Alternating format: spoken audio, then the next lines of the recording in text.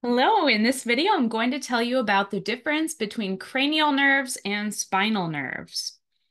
So first off, what is a nerve? It's a bundle of axons in the peripheral nervous system. If it was a bundle of axons in the central nervous system, it would be called a tract.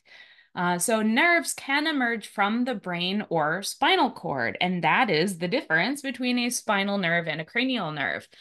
So cranial nerves emerge from the brain, most of them from the brain stem, and spinal nerves emerge from the spinal cord. And then both go out into the periphery and branch off and form plexuses and do all sorts of things. Cranial nerves, there are 12 pairs. So when we say pairs, we mean that there's a left and a right. And spinal nerves, there are 31 pairs, so a left and a right. Of our 12 pairs of cranial nerves, some are sensory, some are motor, and some are mixed. That means that some of our cranial nerves only carry sensory information from the periphery to the central nervous system.